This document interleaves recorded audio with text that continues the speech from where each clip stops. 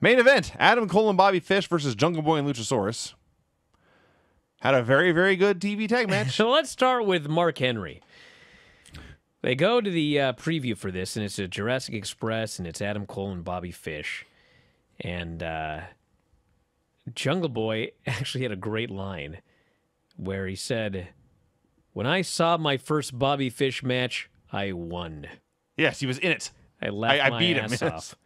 And Cole puts over his good friend Bobby Fish. And then Mark Henry says, "It's time for the main event." And everyone chants along now. Now it's a thing. Yeah. Because a few weeks ago they did it and everyone chanted along. But now it's a thing. And this, of course, led to the match. Yes. Which got a lot of time. Ton of time. And it should have. Had a very, very good match. So the key to it, besides just 4 awesome wrestlers having a great match, is at the end, when things started to look bleak for Cole and Fish, the Bucks come out. But Christian chases them away with a chair. Christian Cage chases them away with a chair. And somehow it ends up with the Bucks and Adam Cole up atop of the ramp. They have abandoned Well, Bobby I think Fish. Adam Cole went after Christian. And as he was up there on the ramp with the Bucks, he turns around and realizes that Bobby Fish is fucked. Yes. But he's too big a coward to go help him. Exactly, yes. And the Bucks are too big a cowards to go in there and help him. Yes. So they all stand there and they look at the poor guy as he's killed. Yes, and they beat him up with all sorts of double teams, and Jungle Boy puts him away with a snare trap. And I watched this, and I've seen Jungle Boy do the snare trap before, but I never really paid attention. It's like an STF, and that was enough for me. I watched him do it, put this hold on Fish, and maybe he's just that's the way he's applying it. There's more aggression in it or something, but this move is cool. This is a cool submission hold. He grapevines both legs and cranks in the head, and when you see him crank this move in like this and hook it in deep, Fish is fucked. There's no doubt. No doubt about that. He had some sort of wacky submission that he used on me in that Jungle Boy match. It was like some weird double underhook, something or other, standing. And this move is much better. Yes. Yeah, it's a far superior submission move here. And it's very interesting, this Bobby Fish-Adam Cole relationship. Yes, because Adam Cole, the first time he introduced Bobby Fish, he was cold towards him. Then he starts calling him like his good friend Bobby Fish. But he's constantly leaving this guy to the wolves. Yes. And, I think this is one of those things where, and I don't know this, I mean, maybe they know exactly where they're going, but to me, you're planting the seeds for many different opportunities right here. Because obviously at some point, Adam Cole is going to split from the Elite and he's going to go full babyface. Sure. I don't think he needs to do that soon. I don't know if Kyle O'Reilly is leaving WWE. But if Kyle O'Reilly leaves WWE, then him and Bobby Fish reuniting, and their baby faces, and they're going up against the Elite, and you can do like all sorts of great matches for months on end with various combinations of those guys. Then Adam Cole can leave the Elite, and he reunites with the former Undisputed.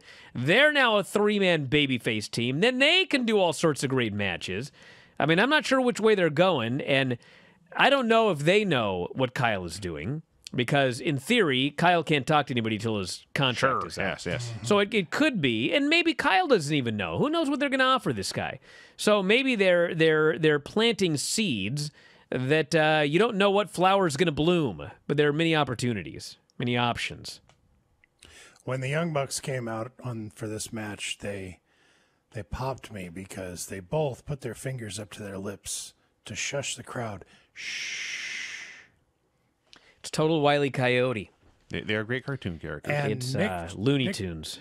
Nick Jackson had somehow commandeered an NXT 2.0 shirt and pants. If you see this outfit, you'll know exactly what I'm talking about. Just massive colors and rainbows, and man, this was a douchey getup. I think one of the announcers actually confused Nick and Matt. Because Nick was the one wearing the suit that just had paint splashed all over it. Yes. Right. And one of the announcers said that Matt's daughter had made this in kindergarten or something like that. I see. He had some line. So I think he was confused because Matt's Nick stopped getup that- was ridiculous, but in a different way. Nick has kind of off and on over the past few months stopped dyeing his hair. Right. He was blonde for a long time, and now a lot of the times it looks brunette. So No, he did dye his hair. All right. He dyed his hair a ridiculous color. I see. That was part of the gimmick. Right. He was blonde, and he dyed it like an auburn color. Okay. And then he grew the preposterous facial hair. And now he's got the chain that comes from his nose to his nose ear. to ear chain is brilliant. Yes. And Jane his Wilde fucking stuff. hats. Rachel Bowen from Skid Row. Yes. Nick Jackson is seriously one of the funniest guys in all of wrestling. And he never gets credit for it because, the people that get credit for being funny are the ones that, they're bombastic and they say crazy shit or whatever. He's understated. Yeah. Hilarious. Between my favorite Nick Jackson stuff is one time he just came out and was just strutting and dancing and lip syncing to the Elite's music. Yeah. And it was like more entertaining than his match. His match was very entertaining. And then I just remember one. It was shortly after the Bucks turned, and they're doing they're posing and doing a photo, and Matt Jackson just looks like a pro wrestler. Nick has a sultry come hither look on. His eyes like halfway closed, and he had like the Fu Manchu mustache. It was straight off a 1970s album cover, like a Bee Gees thing or something. He did the smolder. It was smoldering. He was smoldering. That is true. It is amusing to me that everything going on with the Elite right now, all their storylines, and there's 100 things going on, and there's 100 ways they can go, but at the end of it, all of it is high school girls drama. It is friends and who's better friends with whom, and Kenny Omega is friends with Adam Cole and the Bucks, but he's made it very clear he's better friends with the Bucks, and that's going to come into play. And Adam Cole is friends with the Bucks and Fish, but he's also better friends with the Bucks. He's only using Fish, he's pretending to be Fish's friend, and this is going to pay off somewhere. It's entertaining. Again, maybe it's just that as a Canadian who has always had health insurance, this doesn't seem, Max, smart enough to be a big deal. This is going to go to the best of right here, Lance. Yeah. You're being corralled away by this dog. By a dog trying to eat my wife's boots. Oh, man. They said they must be tasty. Yeah, if my wife gets home and her good leather boots are chewed up, I'm dead. You'll be chewed up next. Yeah, I'll be living outside with the dog. If you enjoy these videos, for just $7.99 per month, you can enjoy full-length editions of The Bryan Vinny Show, Wrestling Observer Live, Figure 4 Daily with Tom Lawler and Lance Storm, the Mad Men Podcast, Speak Now Pro Wrestling with Denise Salcedo, and more, plus hundreds of archived shows, all in beautiful HD. Don't miss out. Join us today.